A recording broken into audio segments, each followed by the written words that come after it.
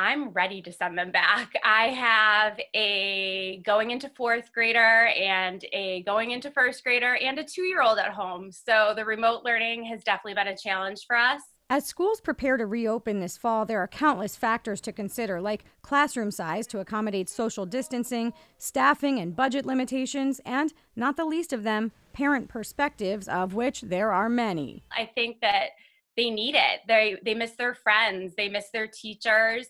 The remote learning just doesn't cut it, for what they need at this point right now. And I think it's putting a strain on everyone's families who are trying to work or who have other kids at home that they need to attend to. The commissioner on Friday was very clear that the schools have to plan to reopen in some way.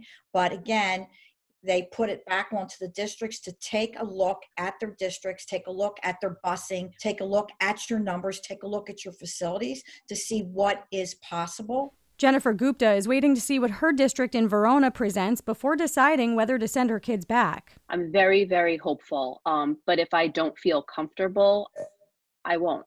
But, on the other side of that, if I make that choice because I'm not comfortable, that's one less kid that has to be worried about. And then that might make room for another kid. My vision on moving forward is right now, it's that virtual becomes our foundation, whereby that's really continues to be the predominant mode of instructing. Dr. Scott Cascone said his district of West Orange is taking a close look at student groups and programs that really need to be on site on a daily basis. And so when we look at our self-contained special education populations, we look at our ESL population, we look at students who are being retained going into next year. We look at students who have been identified at Tier 3 of RTI or response intervention or remediation as students that will be more critical to be on site on a regular basis. That's a model that Gupta, who's a stay-at-home mom, says would work for her kids. Her now 7th and 4th graders did very well learning from home, but her now 3rd grader had a harder time. She is also the type of child that requires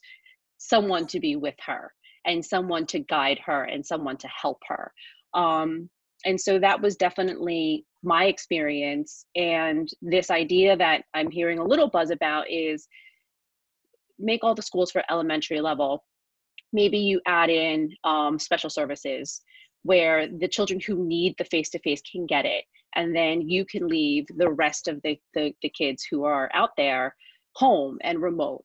Heather Madigan says she'd be okay with a hybrid model. I like the fact that they would be in school for some of the time. I think that would definitely help, not only academically, but also social and emotionally, just them being with their peers and having those in real life interactions. But for working parents who have to send their kids back, West Orange plans to work with the local YMCA. So they would actually be getting support in doing the work that was being pushed out. And we might even have the opportunity for some of our teachers to be kind of pushing in and supporting that as well. Cascone says creating these plans is a months-long process that's due in just 3 weeks. I'm Joanna Gagis, NJTV News.